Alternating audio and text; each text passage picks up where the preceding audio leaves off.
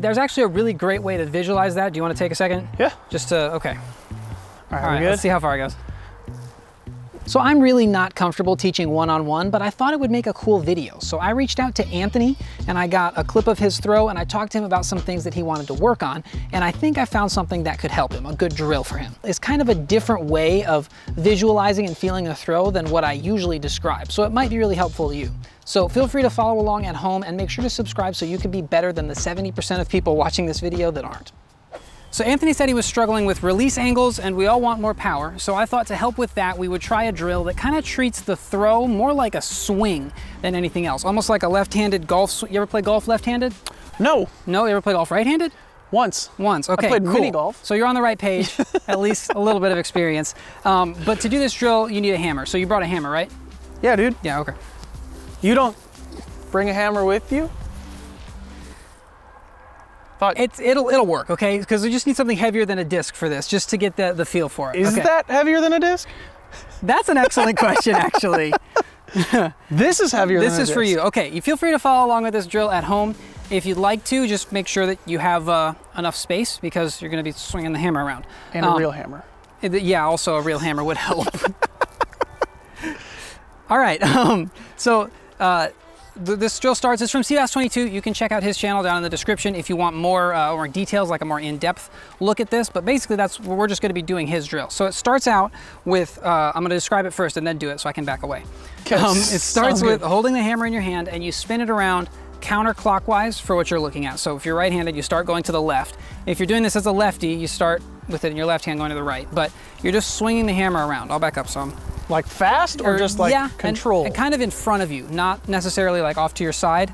Okay. Like crossways in front of you. So like I'm the clock. Yeah, you can keep your arm a little bit looser, let the gravity kind of pull it down. And what you're feeling for here is where the hammer feels the heaviest. If you're doing it right, your weight should be like a little bit swaying side to side. Here. Yeah, like right in front of your right foot, isn't it? Yeah. You can swing it a little bit faster, but not like... I don't want to let go. That's a good... You're in a danger spot. Yeah. Also, if you have older hammers, the head might like fly off, so that's a good thing to watch out for. I think we're good on that one. I think we're good, okay. You just feel how the hammer gets heavier. That is ideally where your release point should be. You don't have to go all the way around, but if you just go back and forth. Like a throw or swing it again? Up and down. We're staying with up and down for right now. So you feel your weight kind of go side to side. And this is the idea of the throw, is it's your arm swinging, but also throwing a disc. So now if we try the same motion, but with a disc, get your own disc, you can't have one of mine. I got one. But hey, yours is the right size. Okay, instead of holding it like a normal disc, I usually hold it sideways. Okay. But it's a lot lighter. All of a sudden this feels a lot different. And you'll notice as you swing back, a lot of times your arm will bend a little bit. And so that'll kind of amplify the feeling of the release point. I'm in front of Anthony right now, if you can't tell, so it's not like he's about to hit me with the disc. Unless you wanted to like... well, it slipped. Yeah, you got It's an old one. But the disc comes in a little bit, you can feel it have like a little bit more snap. Try swinging it a little bit higher as you go back. Okay. Swing it almost up to shoulder height, and then just naturally as it goes, you feel how it pulls in a little bit? Okay, so that's the feel that we're going for, except the problem is right now it's up and down. Right, this would not go very far. Well, if you want to throw spike hyzers like 3 feet off the ground, that works. Or it's kind of the idea behind that, the bent arm technique that you'll see some throwers throw where their arm is mostly straight and they control the angle with their wrist, but that's not exactly what we're going for here. So back to the hammers, because this is again easier to feel with the hammers. Way better. It's so much better. For this drill, it's basically the same thing where you're just swinging back and forth, except you're gonna do it more on a horizontal plane. Not like up here, kind of lower chest height, but you're just swinging it back and forth. And here, it's even more exaggerated because your arm bends more and because the weight of the hammer is so much, it probably feels like you're about to let go of it. Oh yeah. As you're just kind of swinging it back and forth. Yeah. Make sure to swing it wide as you go back too. What, you don't want to just claw yourself? No, well, no, but like it looks, you're kind of swinging it off to the right and then pulling it in to go back. But try swinging it out the whole way, almost more like a sideways pendulum. So we're like painting a half circle almost. Yeah. Okay. And it's gonna pull in a little bit, but for the most part, that's the feel. And now if you do it with a disc and you swing back and forth, it's still the same kind of swing. It's just a lot farther out in front of you and it's a lot more of a fluid motion. Yeah. Rather than before where it was more of like a pulling in and then pushing out motion, which still is happening because the disc is still moving in. The reason the disc is moving in is because your elbow only bends in one direction. It doesn't, unless you're like double jointed. And as you go like this, your elbow bends in. If your elbow bent the other way too, I guess it would do the same thing coming back, but that would be kind of weird. That would hurt. That looks like, yeah, it looks like it'd be painful. But it's just a back and forth kind of a motion, and your elbow bends in, and that's part of what helps the disc come forward into the power pocket. So this is basically the throw, but the problem right now is your reach back is, or backswing is like a big arc. So the way to change that is to start with the disc in front of you. And you would think it would just be, as you rotate back, push the disc out and then swing it forward, but that doesn't exactly feel natural. Okay. Try it right now. If you start with the disc in front of you and then just push this back, it doesn't feel like that swing as much, does it? No, not at all. It's like, it feels back to more the pull motion. It feels more herky-jerky. Yeah, I mean, it's gonna feel more herky-jerky at the end, but a way to help that is to reach back later. If you've ever seen, so when some pros throw, as they're reaching back, the disc kind of just pops back there for just a second. It looks like the disc is about to slip out of their hand because their reach back is so fast and then it comes forward again. That's kind of the motion that I found helps with this, is if you start with a disc in front of you and then right at the last second, you reach back. That helps it feel a lot more natural, a lot more like that swing that we were looking for. Like that? Kind of. Okay. Do it again. Yeah. I feel like I'm about to fall over. That's good. That means your weight's shifting. You're doing it properly. Okay. Am I supposed to have my feet like parallel or? Somewhere in between, wherever's really comfortable, because your weight should naturally shift as like your arm pulls it. Yeah. Okay. Does that feel like your old throw? No. Because it's much more of an outward motion almost. Yeah. Okay. Do you want to try it with a disc now? Try throwing it? Just like a standstill? If you want, yeah. Sure. Don't try and throw it very hard. I will not use this disc. Probably not Lucid X Felon, no. Don't throw the hammer either. No, I take it back then. I don't want to try it. So you're not trying to throw very hard, just like 50%. Okay. But you're just trying to do that swing.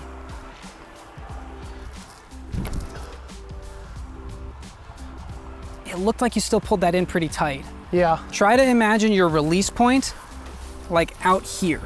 Push like out in front of you, offset from your chest, almost like this area is where you're letting go of the disc. Okay, with me standing here, I want to let go, think about letting go here. Yeah. Okay.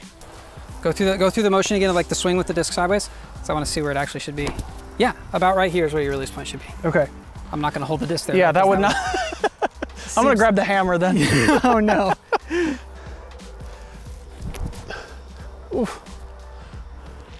Okay, I felt that right here. Right there? Yes. Like as you were opening your arm or yes. What? That probably means I did something wrong again. Maybe did, maybe not. Try it again. Okay.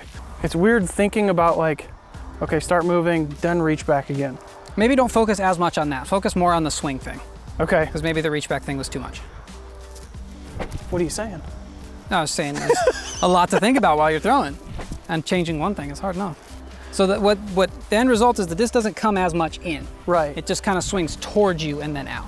Okay. There, that's better. Okay, let's actually throw it now. Okay. That looked a lot smoother. That one felt better. Okay, do it again. That one felt good. We're good. We're gonna be doing a lot of reps. We got plenty of discs here. Lots of frisbees.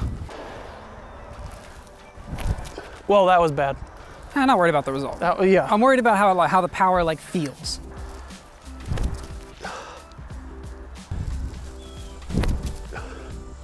That was good. Okay.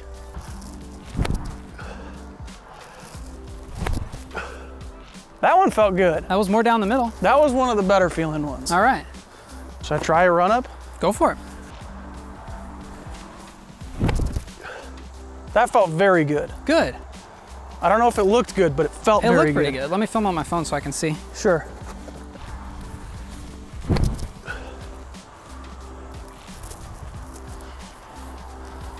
All right. Looking for the disc to not come in as close to your chest, which it really didn't. No. So right here at the beginning of your pull, the disc kind of lifts up. But the main thing is it's not swinging quite as tight to your chest and your arm's still at 90 degrees. Yeah. That looks a lot better. So is that how we can like read the stamp and then it goes flat again? Is that wrist it looks like just kind of from the reach back, you're setting up to throw the disc on this really big hyzer, and you're setting the angle there. So maybe thinking of keeping your hand on the outside of the disc would be helpful because it's kind of slipping to the bottom. Should I try another one? I mean, yeah. Run up? Yeah. Okay. You can probably throw your whole bag just to get the feel of it. Okay, I can do that.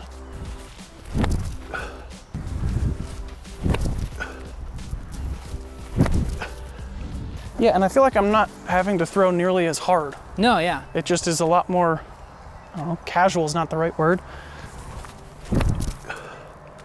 That was probably the best feeling one. Yeah, and that's smashed. That felt really good. You barely threw that and that went like really far. Yeah.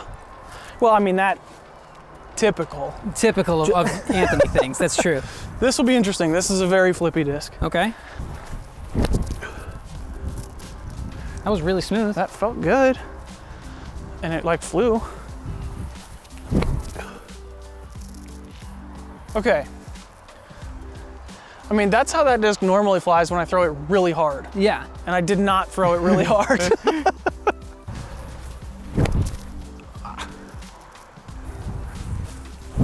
Oh gosh. That looked better on reach back timing. Yeah? Was it your weight shift weird? Yeah, there was just a little okay. bump and I...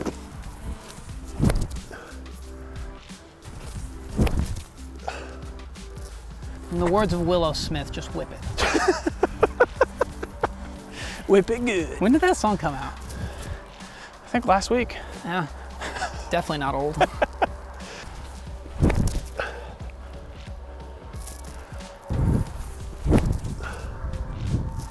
So, what is your swing thought right now? I'm mostly still trying to focus on like releasing away. Yeah, that's usually a good swing thought, at least from my experience, is like your release point. That's like right there. Okay. There's actually a really great way to visualize that. Do you want to take a second? Yeah. Just to, okay.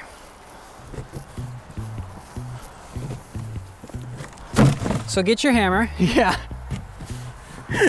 And if you stand, where do you stand? I don't want you to hit your hand. Probably about like here. Okay. And that was where, if you swing back and forth, wherever the hammer was the heaviest. I'll take a step away. I'll practice. You know, we don't want to. Right. Don't want to waste it.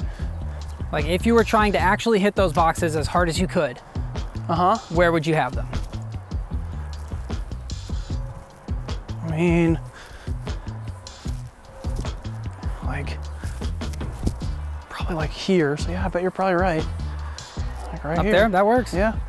Go for it. I wonder how far it'll go. Or if you'll just put a hole in it, it'll be really anticlimactic. Oh God, can you imagine? I'd be so disappointed. I gotta turn the camera, hang on. Okay. All right, good? Let's see how far it goes. We've successfully done both. Did that just rip a hole right here? Is that all it did? It made a giant hole. All right. I kind of didn't do what I thought it would. Is it because I hit the side? Maybe if I hit her square on? But then you might hit your hand. Nah, it's worth it. Okay. Worth it for the science. Just punch the box. Yeah. You won't be able to play disc golf for a while because your fingers hurt, but like. That's why I got a hammer. It'll be worth it.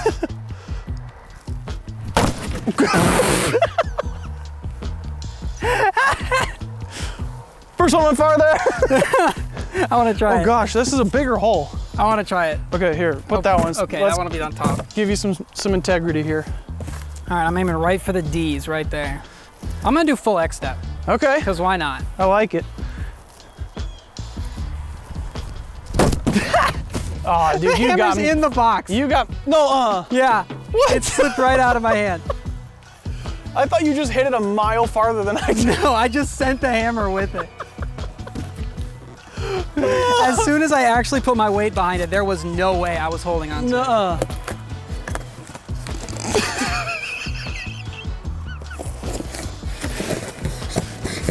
Is this why you brought such a tiny hammer?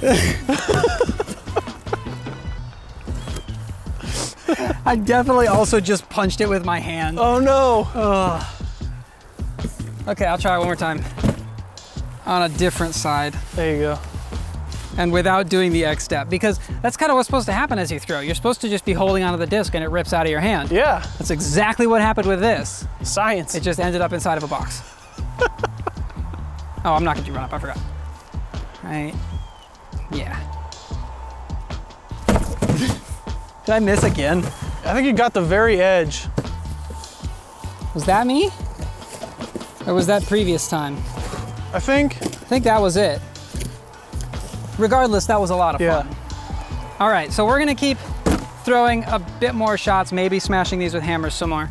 Let me know down in the comments if you tried the hammer drill, how it worked out for you, or if this like different way of visualizing the throw helped you at all. Remember to subscribe for more content on how to become a better disc golfer, and always remember, slow is smooth and smooth is far.